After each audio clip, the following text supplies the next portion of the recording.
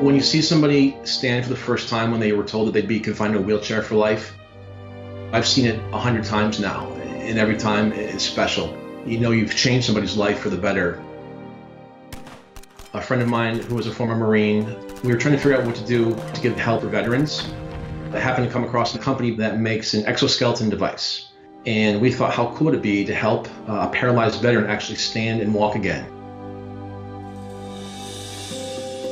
How the device works is there's a backpack on there, which is really the computer and the brains of the device. Based on your height, that's how the robot knows how to take that first step. The veteran, once they're comfortable in the device, they just need to sort of start staying in sync and moving their arms with the crutches like they're naturally walking. Veterans in general, they all face their individual battles every day, whether it's a physical disability, post-traumatic stress.